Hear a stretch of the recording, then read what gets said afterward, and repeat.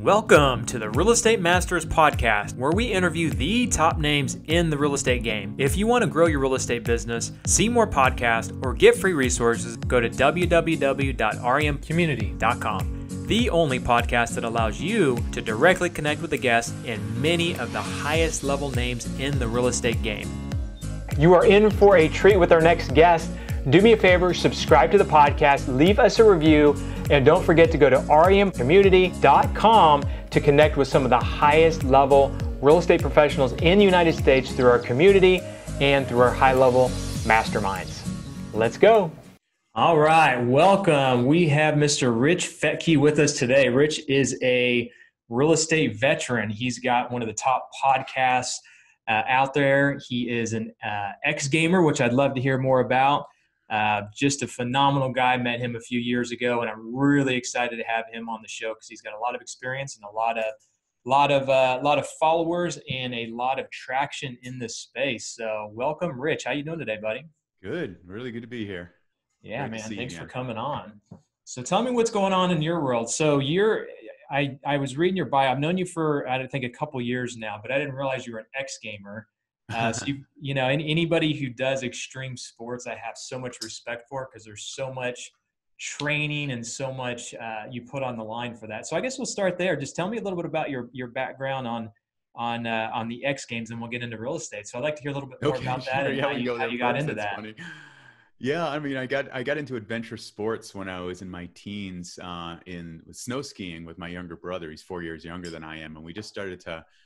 There was the blizzard of 1978 when we grew up in Boston, and we started to find these roofs, like 3 stories, some buildings, and we'd jump off the roofs into snowbanks and realize that we could go bigger and bigger and bigger. So that we carried over to skiing, and we started to go bigger and bigger on ski jumps, and that kind of got the adrenaline addiction started. And then so after that, then we moved into bungee jumping and skydiving, slacklining, highlining, things like that. So it was just kind of like that passion of like feeling the rush, taking something on that's a big challenge, learning how to manage and deal with fear, how to stay focused in the moment. The X Games was the first X Games ever in Providence, Rhode Island in 1995. Mm-hmm. And we had done a lot of pretty insane bungee jumps, and they had seen some video of that, ESPN did. And part of one of the events there was bungee jumping. So it's like a high diving competition, 160-foot crane in the sky over Providence, over a little reflecting pool. And it was all judged on, just like a high diving competition, how many flips can you do, what the type of technique, the form, how many flips can you do on the rebound and all that. So it was cool, just, competing with people from all around the world, all these different countries, and meeting different people, and just a really cool experience. So that was my X Games. They had bungee jumping the first 2 years of the X Games. Oh, that's cool. That's awesome. So you seem like one of those that, you said an adrenaline junkie, and anybody who does high level stuff in real estate like you do is typically pretty competitive. So it seems like you've taken what you did in the X Games and the competitiveness and making things bigger and better and that type of thing, and took it into business. So let's transition into that. So you run a podcast, you run a network of real estate investors. Tell us a little bit about that, how you got into that, and how you help people in that side of the business. Sure. Yeah, you got it. Yeah, it's interesting. Before that, I'll go roll back a little bit. We kind of created our whole business out of desperation. And the reason I say that is when I moved in 95, I moved from Boston to California, and I became a certified business coach, a master certified business coach. Went through that training, already had a business degree, had sold my health club that I ran in Boston area. I had sold that, moved to California. And so for years, I was working with clients as a professional coach and a business coach. And then I landed a book deal with Simon & Schuster, and wrote a book called Extreme Success. So it was taking those extreme sports lessons and carrying them over into business and life. Mm-hmm. Like I was saying, how to deal with fear, how to stay focused, how to be in the moment, some of these, how to be more effective, how to struggle less. And so that was great. Everything, I was like on top of the world. I was giving keynote speeches. I was traveling all over the world. I was on all these major media outlets. And then I noticed this freckle. I mean, I have freckles, but this was a weird freckle on my leg that was getting bigger. And I went in and was diagnosed with melanoma, which is the most threatening form of skin cancer, which, you know, it's not that bad if you can get removed and everything, but they removed the melanoma, but then they had me do some scans to make sure that hadn't spread. And they saw 4 masses on my liver. And so after multiple tests over several weeks, an oncologist said, it looks like it's spread to your liver, and you're probably going to have about 6 months to live. Oh, wow. It really rocked my world. We had imagine. a 7-year-old daughter, a 3-year-old daughter.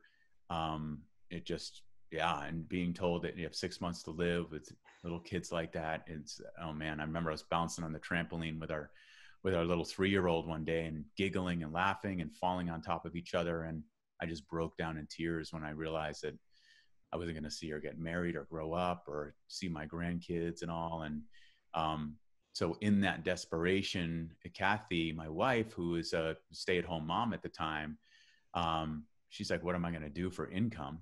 And she had this small radio show in the Bay Area where she interviewed people on different areas of personal growth and everything from relationships to health and fitness to finance. And so she's like, I got to do something here for an income source. And she actually had someone on her show that was a real estate investor. And as she spoke to him, she just got all fired up, and she came home and she said, this is what I can do. This is what we can do in case you don't make it. And so she dove in head first and started to have guests on her radio show on a regular AM station on a regular basis, and started to learn everything she could about real estate. And so we started to invest in real estate, bought a bunch of properties in Dallas, Texas, north of Dallas, and started to learn how that worked and how we could create cash flow. And that's kind of what got us, you know, into real estate. And luckily, after several more tests, I got scheduled for a PET scan, which is the most advanced scan for seeing if someone has cancer. And it came back that I was cancer free. So it was such a trippy time. What it was clusters of blood vessels that were in my liver that they told me that like 20% of the population has these hemangiomas, they're called. They're clusters of blood vessels that group up. And on a CT scan or even on an ultrasound like they had me do, it shows up as masses just like cancer. So anyway, here I am. It's, you know. So the false positive, basically. A false positive, yeah. That's okay, exactly just making that clear, man. Because I got goosebumps when you said that, because my sister, let's see, it's been 13 years ago. She was only 30 years old, and she was diagnosed with cancer, ended up spreading to her liver, and she passed away. So I'm sorry, man. When you said that, it was like, man, I just got chills just thinking about imagining just like what's going through your head and everything that, you know, you had to process, right? And I'm sure it's something that, looking back, was probably a blessing overall, because it probably made you like understand how precious life is and not to take things for granted, right? So absolutely. Those are some of the lessons. There was so many lessons, you know. As a coach, I'd always been around helping people, you know, live life on their own terms, to live a more balanced life and all that. And so I tried to take my own advice as best I could. I had my own coach. So I was constantly not spending too much time at the office, as they say we shouldn't do. I was constantly giving attention to my family and taking care of myself and all that. So the cool thing, when I thought I might be dying, I was like, wow, well, at least I've made the most. I've taken all the time I could with my family and my kids. I didn't have regrets, basically. But now on the other side of it, some of the lessons are nothing matters, you know, and when we lose money in real estate, or there's a challenge with an employee or anything, it's like, whatever, I'm alive, you know? So yeah, I try and teach that as much as possible too. I mean, so I've been in business 20 years now, and for the first between 10 and 15 years, everything's stressed. Well, not everything, but you know what I'm saying, like deals fall through, contractors don't show up. I mean, you can get so stressed in this business, but when you step back and realize that, first of all, like you said, like that stuff really doesn't matter that much. And what I've found is every time, if I look back at every tough moment in my life and things that happened, there was always something good that came out of it. You know, whether it was, you know, getting divorced and finding a new wife, or contractor screws you over and then you hire another contractor that if that contractor wouldn't have screwed you over, you wouldn't have found because it wasn't the right Right. timing. I mean, there's so many different things that come out of bad situations. You just have to look at them and find those, silver linings. So Absolutely. Yeah. So that was basically that was that desperation. It was like, that's what got us into real estate investing. And then as Kathy and I continued in real estate investing, we started to have friends saying like, how do you do that? And could you help us out? We started to help them out. And then one day we were sitting at this little cafe up in Sacramento, and Kathy's saying, wouldn't it be great to kind of form a little group of investors where we can help each other, we can support them. All our friends are asking us how we're doing this. We should form something and put something together.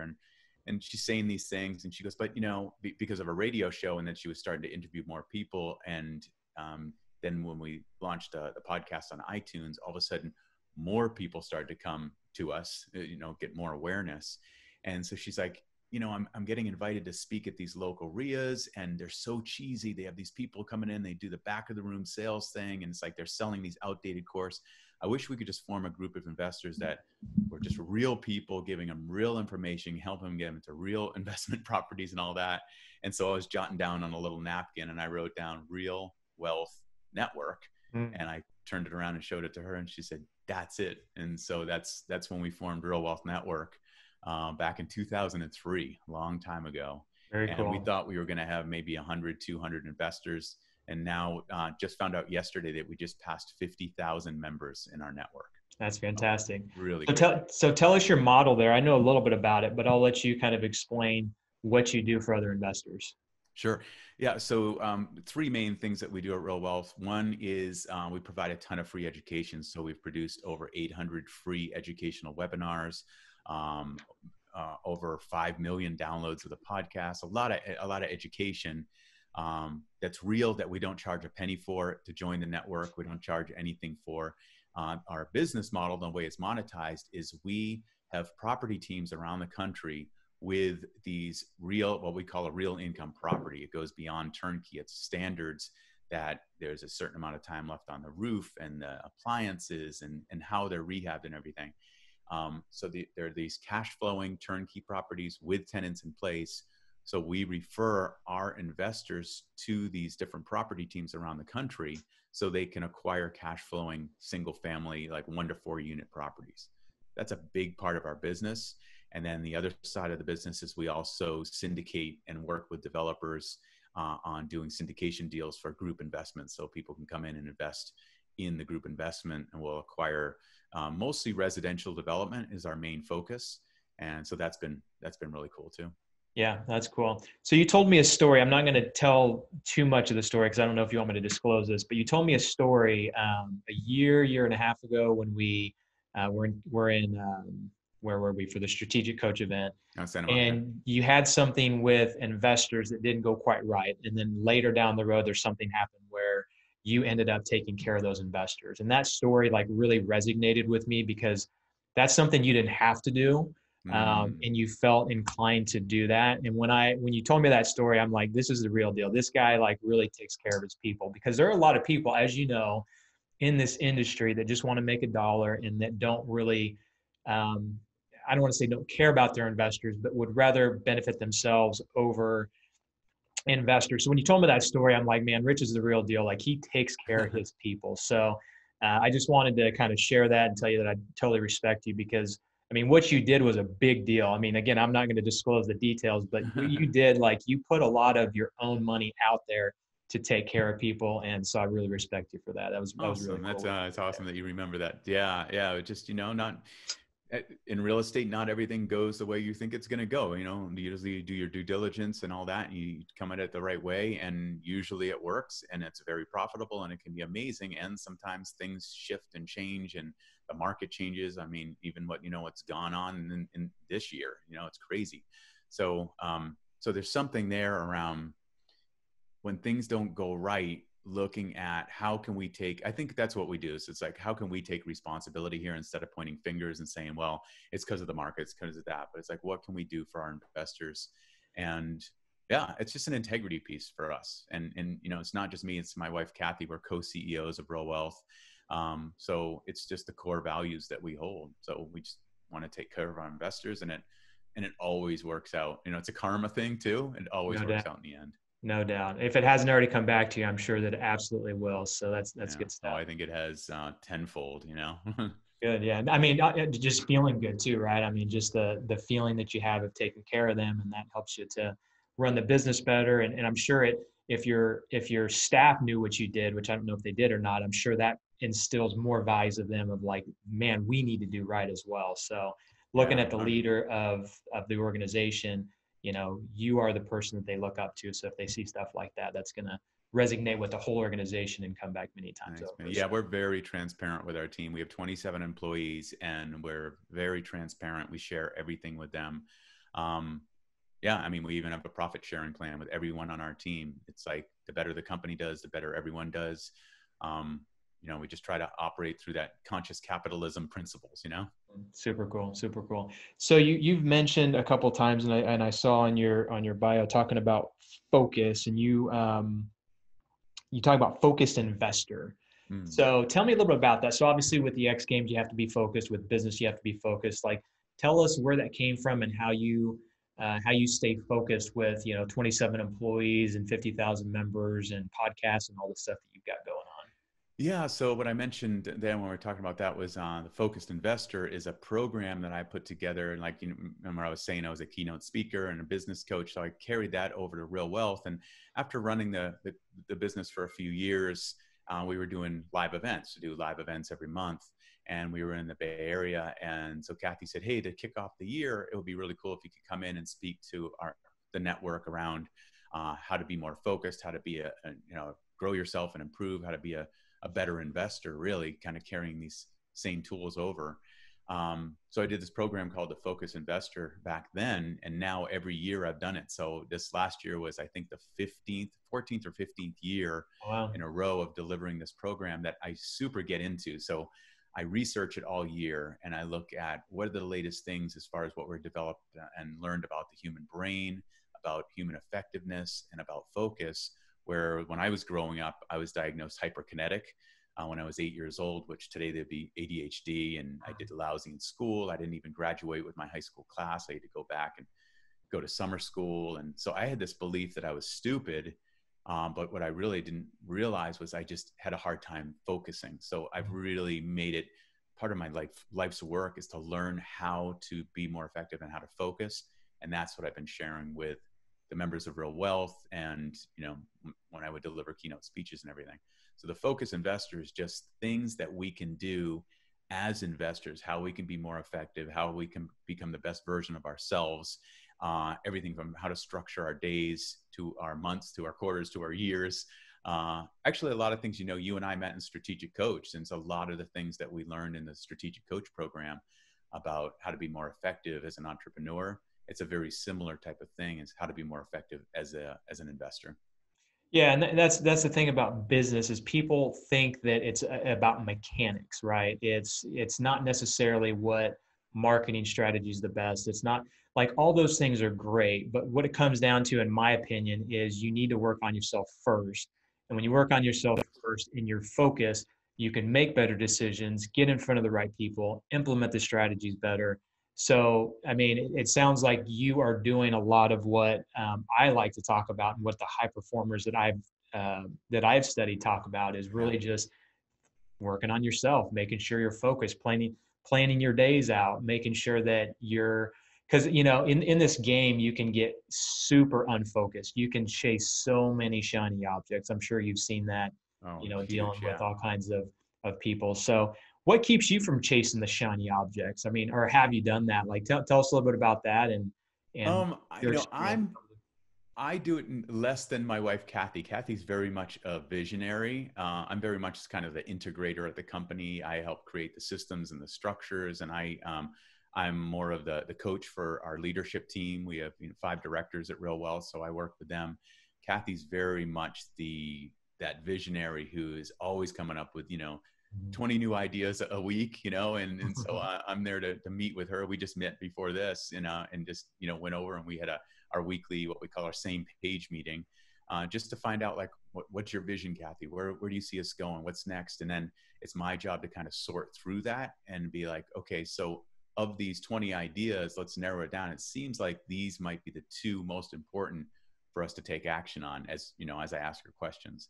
So I think that's part of it. It's having someone. Your question was how to stay focused and avoid this shiny objects. I think it's whether it's you or whether it's someone in your life that you have to help support and draw out from you what is most important to focus on.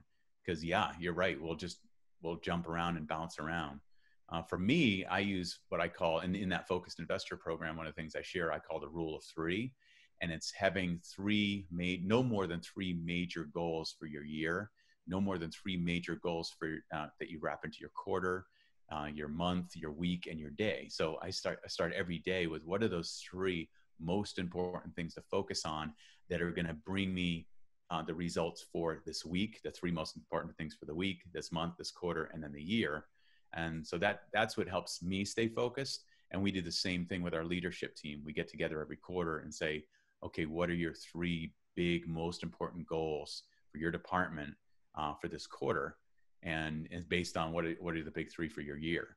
So that way, like when things come up during the quarter, it's so easy to be like, oh, this is a new thing I could go after, a new goal, and people drop that old goal and go after the new one. So by really clarifying it and, you know, kind of carving it in stone, putting it in writing, saying these are my big three for the quarter, it helps us focus. And then if someone's like, they come to a weekly meeting and say, you know what, I know this is the goal I set for this quarter and the year, but I think I want to change that. Then there's a discussion around it. And we really take a look at, is it warranted? Should that be changed? Or it's like, no, let's carry that new goal over to next quarter because what we decided on was best for this quarter. Yeah, that's interesting, that top three. I implemented that about a year ago, and I do that mostly for every day because I can get super like off into the weeds in other places. So what You're I an do is I'll take entrepreneur. the top three for the day, and I'll concentrate for the first 2 hours of every day getting those accomplished. You know, whether it's raising money for a deal or implementing a marketing strategy, like something that I know is high level that will produce results. Because really, if you look at your list of things you have to do, you have 20, 30, 40 things to do sometimes. But usually there's three top things on your list that if you did those and hyper focused on them, the others really don't matter that much. So 100%. 100%. Yeah. and, you Yeah. know, I'm actually the opposite. So I'm actually the visionary. My wife is more of she's not necessarily an integrator, but she's more of like, okay, Tony, you're taking on too much. You need to like tone it down a little bit. It's So, great to have that. It's oh, really important. you have to have that for sure. And that's one thing it took me a long time to do, is to find an integrator. So for the first 10 years of my business, I was the visionary, I was the integrator, and then I just had a bunch of, you know, people running around doing stuff. And then 10 years ago, I hired my sister, and she is my integrator. Like when I've got Oh, I remember you something, told I me that's just send it awesome. to Yeah. her. She gets it done. I don't have to worry about it. So if you are a visionary, which a lot of entrepreneurs are, you need to have that integrator balance to where they can take the ideas that you have and either implement them or tell you that they're not great ideas right now. You need to focus on Absolutely. the top There's a great priorities. book called Rocket Fuel. I highly recommended that, Rocket Fuel. And it's all about that visionary integrator relationship. And it really helped me understand the visionary role and where Kathy's coming from, and how it can be super helpful and how it can be super dangerous, that, you know, that approach. And it helped her understand my integrator role a lot more. She read it too, because a lot of times visionaries look at integrators as, you're slowing me down. I have this idea and you want to analyze it. You want to slow it down. You want to put some structures in place and everything. I just want to get it done. Mm-hmm. So it's like, she better understands now, oh, I see the need for that. Yeah, for sure. Well, cool. So question I asked to everybody, if you had, actually, I'll ask it a little bit differently this time. If someone had $10,000 sitting on the side and they had to invest it in something, what would you recommend them investing that $10,000 in? 10,000. I would kind of invest it and spread it across a couple things, not like, I mean, it's $10,000, not that much as far as they can't do much with real estate or anything. So I would invest it into becoming the best version of myself. And what I mean by that is I would invest it in my education. So I would get, I wouldn't sign up for a $10,000 expensive program with one company. and that would be just, making all the promises and everything. I would probably use part of that to hire a coach to hold me accountable and help draw the answers out of me, a really good coach, not a consultant who's going to tell me what to do, and not a mentor, but a coach who could really draw out from me what action I need to take on a regular basis. So I'd meet with that coach every week. So I would invest it into that. I would invest it into several great books or programs. And so that'd be the main thing. I would invest it into me, into getting clarity around a real great business plan and working that out and fleshing it out, and maybe bringing in a consultant or two who it does have expertise. And that's, Kathy and I have invested a couple $100,000 in ourselves, just in everything from courses to masterminds to personal development and all that. We actually met in a personal development program. Oh, cool. So, short answer is I would invest that 10,000 into making myself better in education. So it's interesting. You said you met her at a personal development program. I met my wife at Tony Robbins. I don't remember if I told you that. Oh, you did tell me. That's awesome. Yeah. Where did you meet your wife? What A event? program called PsyWorld. It's like a Personal Success Institute up in the Bay Area. It's been around since like 1974. And yeah, it was a 3-month program where you set 3 professional goals and 3 personal goals. And you go through this 90 days and you have a coach you talk to every day, but they team you up with a buddy. And my buddy didn't show up for that opening thing, the person that I was supposed to be assigned to. So they're like, Rich, we're going to put you with someone else. We're going to put you with this woman, Kathy. And I instantly knew what one of my goals was going to be for the next 3 months. That's good stuff. I like that. Well, cool. So what else, what other success principles can you share? Like you've been around 17 years. Most businesses don't last for more than a few years or so. So what's kept you on the top? I mean, you're one of the top podcasters. You're one of the go-to people in real estate. A lot of people know who you and your wife are. You guys are, have a great team. Like what's kept you on top? What's kept you there and kept you going all these years? That's a good one. I mean, there's that kind of the obvious answer in a way, as our core values have been, very important at Real Wealth. We hire to our core values, we fire to our core values, we do reviews to our core values about everything from accountability. We have a culture of accountability, the integrity, of course, connection, transparency. So those have helped a ton. I think one of the biggest things is being an early adopter. So we're always looking at what's next, and not just sitting around saying, well, we've come up with a model that works and we're just going to keep doing this. So we're always looking at where's the market headed, what's shifting. Things have changed in the last 17 years we've run this business. So even in the beginning, when Kathy would come home from a radio show with a CD of the show, and all of a sudden I had an iPod back then, in 2005, and they just came out with this thing. I got an email from Apple saying new thing called podcasts, Apple Podcasts, on iTunes. And so I looked into it, and I took her CD from the radio station, converted it into an MP3 file, uploaded it to iTunes. And it was one of the first, if not the first, real estate podcast on iTunes. And because of being an early adopter, that just took our group of investors from a couple hundred people to thousands and thousands all over the world. So very nice. Just that type of thing. Always looking at how can we respond and what's next. Yeah, you said something. I was actually doing a training yesterday, and we were talking about core values. I always say first 10 years. First 10 years of my business was a lot of learning curves that, a lot of, I guess, struggles, if you will, until I started figuring things out and asking for help and that type of thing. So for the first 10 years, I didn't have core values in my business. I didn't have a culture. So that to me, finally adopting that about 10 years ago was super important. So, you kind of touched on a little bit core values. Like core values are, what do you stand for, right? It's like honesty, integrity. You mentioned accountability. For us, it's teamwork. If someone needs help, step up and help them. Don't act like it's just, you and your stuff that needs to get done. If someone needs help, you need to pick them up. We need to lift each other up, instead of what happens in a lot of organizations where they compete with each other and kind of knock each other down. So I just wanted to mention that because you mentioned core values. So for anybody who's building an organization, that's super important. You got to have a list of things in your organization that you want from somebody.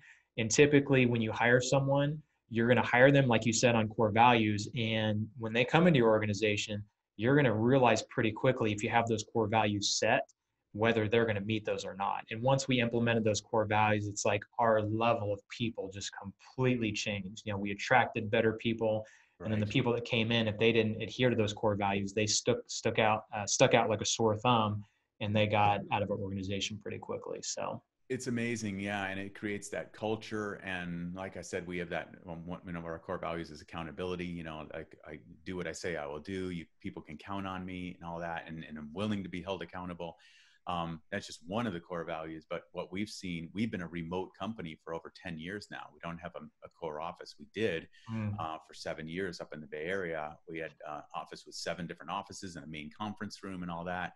And over time, we just decided, let's move to remote, again, being early adopters. And it's been phenomenal, with all the technology and everything. And now after, going to the whole thing, going through the whole lockdown and COVID and everything, that was wild how many companies learned to become remote companies. And it was kind of cool because we were like, oh, we don't have to learn this. We got it. It's really good. And that was because of our culture. We have inspired leaders. Each person's a leader in their own right, and they take responsibility for their jobs. So we don't have to be looking over their shoulder, don't have to be checking in on them. They have their big, most important goals that they're focusing on, and they're checking in on the results every week and every month and every quarter. So yeah, that's been great. cool. So tell me, you said early adopter. So there are a lot of changes in real estate the last couple of years. You know, technology and education and all this stuff is way more accessible. There's a lot more competition in the market for those that are investing full time. Those that are passive, obviously, that's a little bit of a different story. But I don't know how much you want to disclose, but what are some things you guys are working on that could be like an early adopter thing that other people could potentially look at as the next thing to kind of look at? Oh man, there's so many. There's going through my head right now. I mean, one of the big ones. One of the things we did was setting our real standards, to REAL. It's like renovated, examined, appraised, and licensed for how things go with these properties. So we were seeing in the whole turnkey business that a lot of companies were calling their properties turnkey. And their standards were a lot different than someone else who would be calling their property turnkey. So investors were getting screwed because they're like, oh, it's a turnkey property, and they buy it. And it was like, you had to do a lot more than turnkey to make it work. And it's like, it was crazy. So getting ahead of that, we brought all of our 15 different property teams from around the country together in one room, and we offered them a free mastermind. And now we do this every 6 months with them. So we all get together. It's usually about 35, 40 people in the room. And we talk about best practices. So it was about getting ahead of that and saying, hey, in this industry, we're seeing companies calling their properties turnkey. What is a true turnkey property? And with all these experts from all over the country in their different markets sharing, and we all boiled it all down and said, okay, this is what really is a true turnkey, or a real, we didn't even want to call it turnkey. It was such an abused word that we called it real income properties, and real, it's kind of our certification. And now all of our property teams offer, very similar type, under the same standards. And that's been huge. It's been, that's why we're at 50,000 members at Real Wealth Network, over that. And I think it's why so many investors, go through us for multiple properties. So I think that was a big one, about getting ahead of it and making change before we were hit with the change or being too slow to it. Right. Cool. So we're going to wrap this up. Any other great insight you want to share with our listeners? Great insight. That's a lot of pressure there.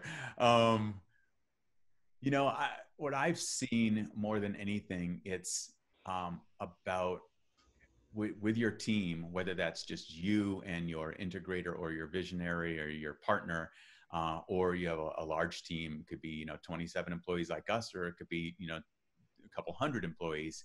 I think the most important thing is clarity of vision, where everyone is rowing their boat in the same direction. And that's what we found at Real Wealth. It's like when we got really, really clear on where are we going, where do we see this business in 1 year, 3 years, 5 years, and 10 years, and talk that out with everyone.